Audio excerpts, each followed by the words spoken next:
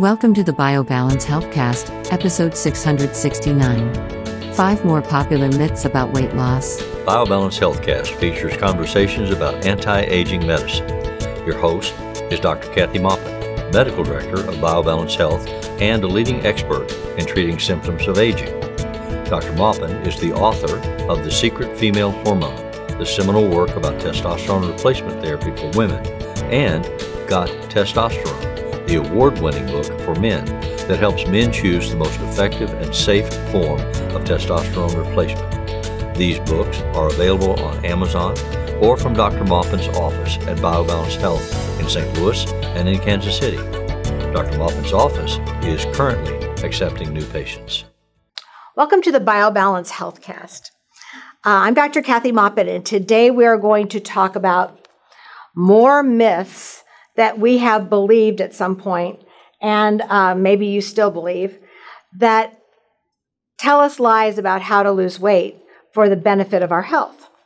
So the reason behind most of these is either ignorance or that these beliefs have been hanging around since before the research was done that dispelled the myths, but nobody told us that the myths have been proven wrong. A lot of these have to do with what you're told by your doctor or by your government. And unfortunately, most doctors haven't really learned anything since they were in medical school, so consider how old they are and then consider the fact that their advice is 20, 30, 40 years old. So I'm just giving you the most recent research that then gives you the truth about how to manage your diet and exercise to stay healthy and to lose your extra fat. We all have some extra fat because we're in America, and in America, portions are big, and serving food and getting people to eat food and to be addicted to carbohydrates makes money. So, follow the dollar. So that's the problem with listening to ads about weight loss, ads that sell something. They're either selling something so you can lose weight, or they're telling you something is good for you when it isn't, and it is going to cause you to lose weight. So you can't really believe the ads. That's all profit motivated. Can't believe the government, because that's also profit motivated. America grows grain, and grain is one of the biggest carbohydrates that causes us to gain weight. So sadly, we are told things by the FDA and by our governmental agencies that make us gain weight and not lose weight. And they are the authors of the food pyramid that was wrong, that we shouldn't have the largest portion of that pyramid be carbohydrates. That is not healthy for us. We should have protein as our primary building block of our bodies. That should be the largest part of our diet.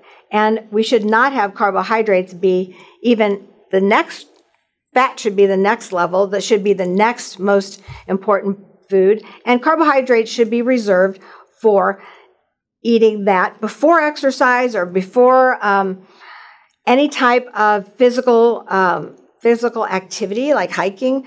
That gives you energy for movement. It is not about making you healthier. It doesn't do much for our bodies except give us energy. And we can get energy from fat and protein as well. So let's talk about some of the things that you might have been told by your doctor. Myth number 1 in this series is that salt is bad for you, and you should limit your intake to the most minuscule amount of salt. Well, a large study the large study was 600 patient years of salt intake, and they looked at people who had a limited salt intake, and they compared them to people who had a normal salt intake. I'm not talking about people who eat the entire salt shaker. Some people overdo it, and that causes high blood pressure. But if you're just a normal person salting your food or eating a few chips here and there that have salt on them, then that is just moderate salt. They compared moderate salt intake to low salt intake. And they found that the mortality went up by 25% in people who limited their salt. So we've been told the exact wrong thing. If you're just a normal person who doesn't oversalt their food, then you are going to be healthier and live longer than people who limit their salt. We need salt for lots of things in our body. It actually helps us maintain our water salt base in our blood, in our tissues. We actually need salt as electrolytes to make our muscles work. So if we don't have enough salt, we feel tired and we feel limp because we need salt to actually move and participate in activities or even just walk around. You need salt for that. Without it, we're tired and our muscles don't have enough energy to contract, and therefore it is really not good for us, and it causes us to die early if we don't have enough salt. So that's a very important electrolyte for us to replace or to have in our diet. The AHA, American Health Association, preaches that a low salt diet keeps you living longer, but that's just a myth. It's a lie. Myth number 2, replacing your hormones at menopause, estradiol and testosterone specifically, will cause women to gain weight. Well, that's simply not true, but it does depend on the way you take your estrogen and the way you take your testosterone. But first of all, when we hit menopause, whether it be when we're 42 or when we're 55, when we have all of our ovaries, they're gone. They don't work anymore. And so our ovaries are not working. We don't make estrogen. We don't make testosterone or progesterone. When that happens, it's a cataclysmic kind of event, and our body's metabolism slows down. It just slows down so that we are all women who have gone through menopause sensitive to carbohydrates. We can eat fewer carbohydrates after menopause than we could before. We gain weight easier. We get low blood sugar when we're eating carbohydrates. We feel that a lot more after menopause, and we gain a ton of belly fat. Now that's if we don't take any hormones. If we take hormones in a non-oral delivery system, and that means pellets like what I do, or patches, or gels, or vag tabs, any way to get estrogen in your body without swallowing it will help you lose weight. It will make you less insulin resistant. And testosterone in a non-oral fashion will augment that. So if you're taking both of them, that at least helps you get back to a younger metabolism. And that's found in many, many research articles. That is something that we do in our practice. We use that as our foundation so that patients are going to make muscle and lose fat by testosterone stimulating muscle and estrogen making them more insulin sensitive. Now, once we do that, if a patient then has problems losing weight, then we start looking for thyroid deficiencies, and we start looking for other things that can cause them to continue to be the same weight or gain weight. That usually has to do with lifestyle choices, what they eat, how much they exercise, how much they sleep, how much stress they're under, how little they exercise, and that's huge. When you're talking about weight loss, it's a component that you have to comply with to actually get down to your ideal weight. When all else fails, we now have a new thing, a new tool in our toolbox for weight loss, and that is the Ozempic, Mounjaro, Wegovy type drugs, which will, when given once a week, which will decrease hunger, which will increase insulin sensitivity. It will decrease the insulin resistance and the overproduction of insulin. And therefore, it will help, after you've done all these other things, it will then help patients who have their hormones back and are living a good, healthy lifestyle to lose their weight and get down to ideal weight. And it works. But there's another myth out there about this. They say, oh, well, I don't want to be on this my whole life. Well, some people don't have to be on this their whole life. They get down to ideal weight. They continue the lifestyle that they've been following as they lost weight. They continue their hormone replacement. and they can stay at that ideal weight. There are others of us that need to get down to ideal weight, wean off one of these injectable medications for weight loss, and then go on metformin to help them with their insulin resistance. Because sometimes insulin resistance doesn't just go away. Sometimes it comes back when we're off these drugs, and we need to not gain the weight back. So it's lifestyle, meaning exercise and eating properly. It's hormones, and it is sometimes medication. So these are the things that we use in my office to bring menopausal women back to health that they had when they were much younger.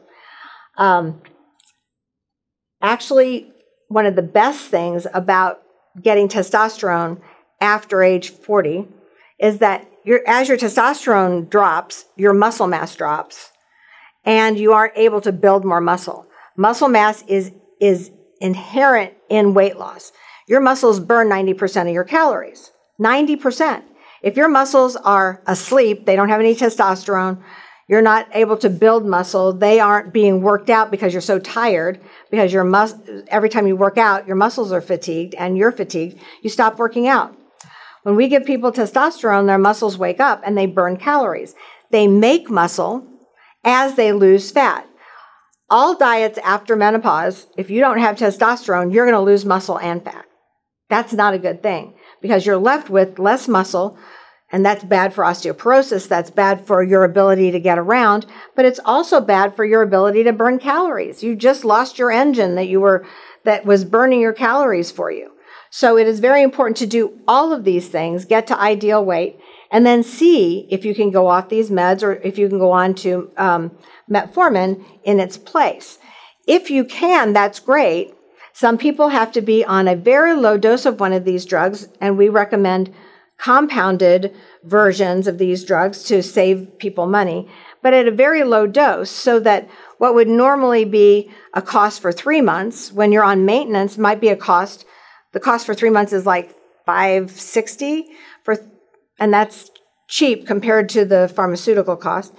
That would be something that could be stretched out over 6 months, so that makes it half as expensive when you're using it for maintenance.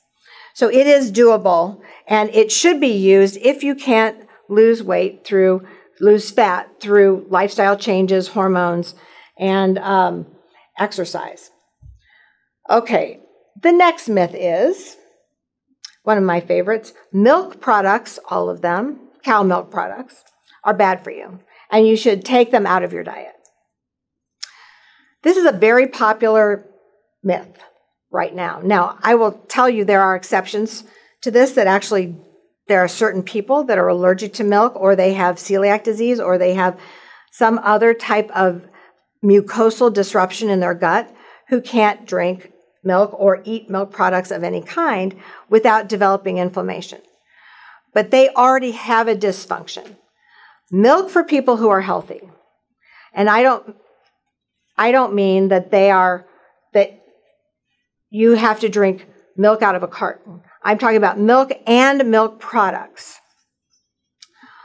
Milk is a vital source of calcium. It's a vital source of protein. It's a vital source that is easy to eat, and it is portable, and you can have cheese and crackers, and that can be a snack for you. And it'll be a high protein snack with some fat that keeps you satiated. So milk as a food, as a milk product, yogurt, for instance, is very healthy, and it's very good for you to eat it unless you're allergic to it or have one of these other conditions. In general, milk products are very well tolerated and are good for you.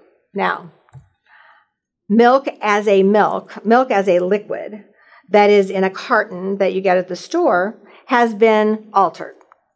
From the cow, after it is then collected, whole milk takes off the cream. They use that for heavy cream.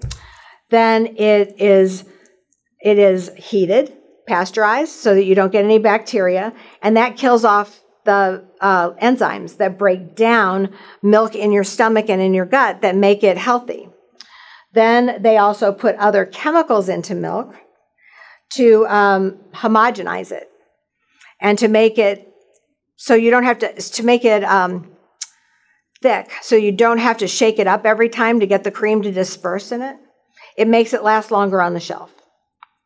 So that's a process that we use to make it friendly to the grocer and to keep in your house longer. However, milk should be healthy for most of us, but when they put milk through all this process to make it safe, then it isn't as healthy for some of us who have lactose intolerance, because the lactase has been taken out of that milk. Now, some milk, you can add the lactase back in, and that's a special kind of milk that tells you that it's for people who are lactose intolerant.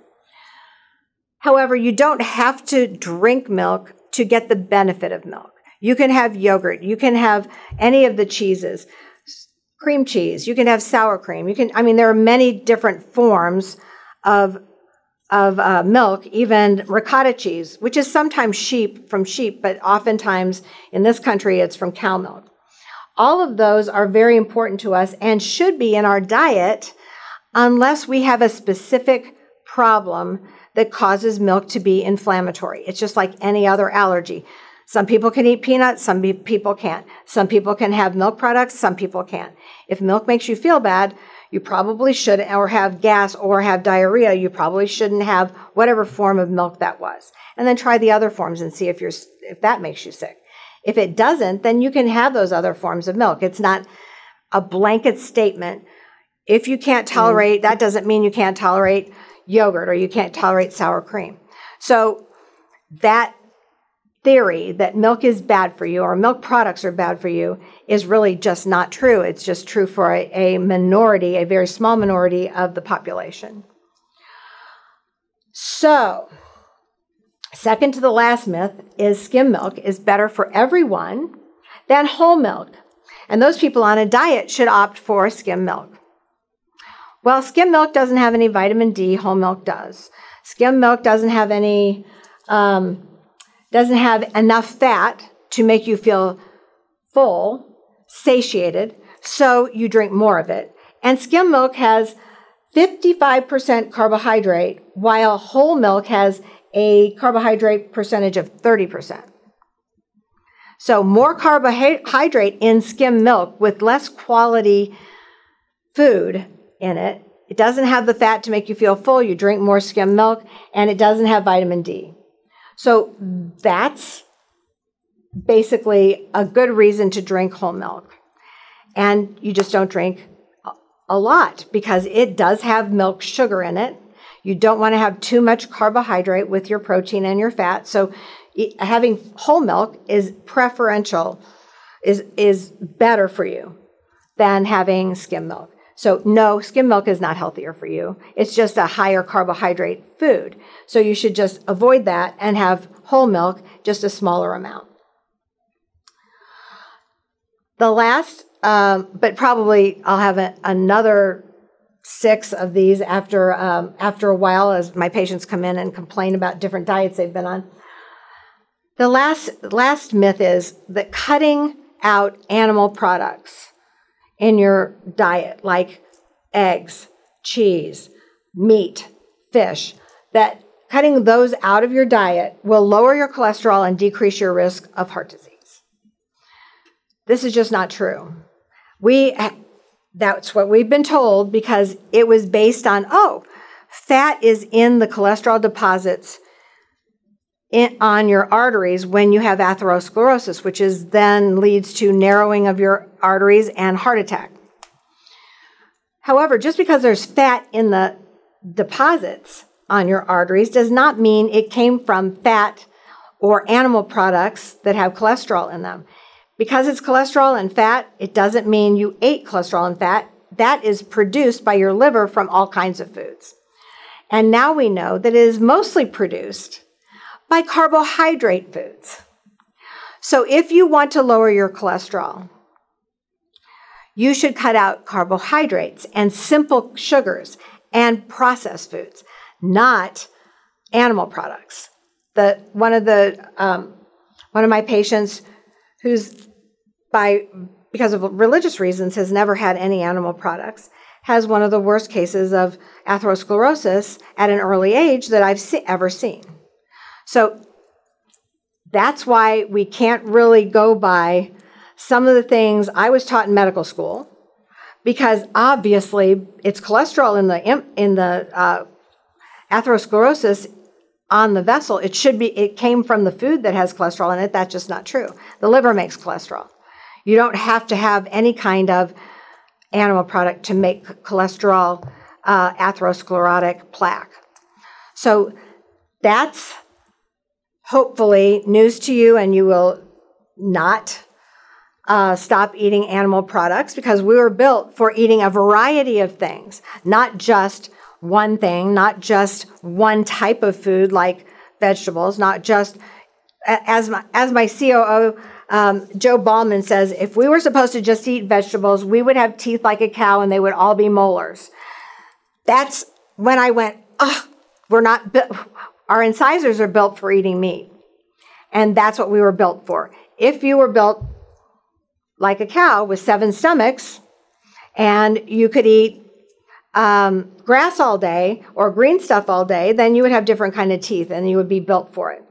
So just take that lie out of your repertoire and start eating a balanced animal product plus fruit and vegetables plus a small amount of grains, and that will be an ideal type of food plan for you to lose weight. We can always help. We can always help with medication. And one of the biggest helps we can help if you're very frustrated and you've tried all these things and you've been told the wrong advice, is to come get a genetic test. You never have to do it again. You just do it once and find out how much of each type of food you should eat. Like, I never dreamed that my genetic plan would require that I eat 30% fat. Who knew that? And everything else is protein and carbohydrates. But that's my primary food. That's by my genetics. I now follow that now that I know it.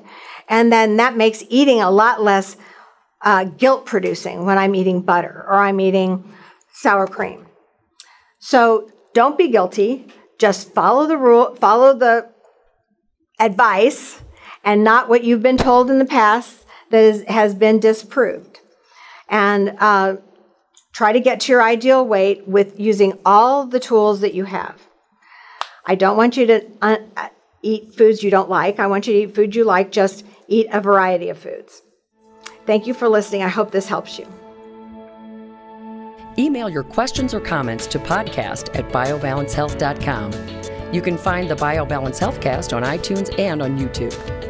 For more information about bioidentical hormone pellet therapy and other reverse aging solutions, visit biobalancehealth.com or call 314-993-0963. You can find Dr. Maupin on Twitter @Dr. Kathy Maupin and on Facebook at facebook.com/biobalancehealth.